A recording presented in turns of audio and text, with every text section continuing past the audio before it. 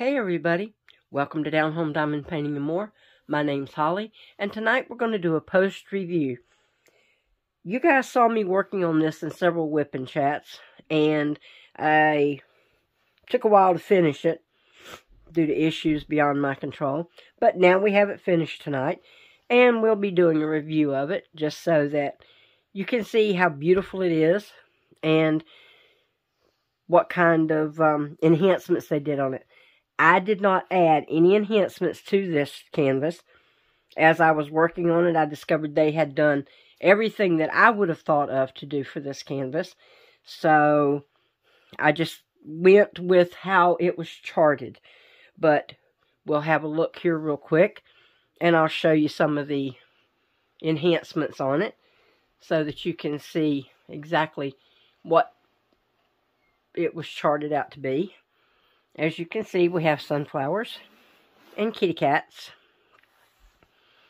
and a red watering can, which happens to be the name of the painting, red watering can. I will pick it up here and show you. They have some ABs in here, and they have white ABs in both sunflowers. They also did white ABs in the whites of the cat's eyes. And if you don't know what an AB is, if this is your first time hearing that term, AB stands for Aurora Borealis. That's a special coating that's put on the drills.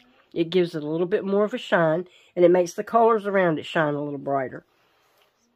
So, as you can see, we have some blue right here in this. And they're a little bit different. They have a little bit different sheen to them. They actually do make these colors around them stand out a little bit more. And I do definitely love that. Over here, we also have some more of those blue ABs. And down in the kitty cat, his eyes also have the white ABs in the white. We have some green ABs in the bottom, and we have orange in the centers of the flowers. Generally, overall, this is a beautiful picture. It was a joy to do. I really did love it. It is a little confetti heavy. Some of this, as you can see, it looks fairly color blocked, and it is, but some of this, particularly in the cats, and in some of the leaves, pretty confetti heavy. So if you like color blocking, it has some color blocking for you. If you like confetti, it has confetti. So it generally overall is a very good canvas. It's a very enjoyable canvas. It would be for an advanced beginner. I think someone that's just starting their first diamond painting might find this one a shade overwhelming simply because of the size and the number of colors there is in it, because this one does have 48 colors, 3 of which are ABs. So this one could be, you know, a little bit overwhelming to someone who's just not quite sure about diamond painting yet. But overall, it's beautiful. It's 56 by 56 centimeters, or 22 by 22. The name of the canvas, once again, is Red Watering Can by the artist Lisa Frances Judd. And this does come from Diamond Art Club.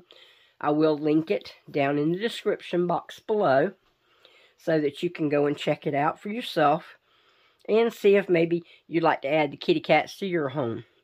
Once I started working on this picture, my eldest great-granddaughter came in.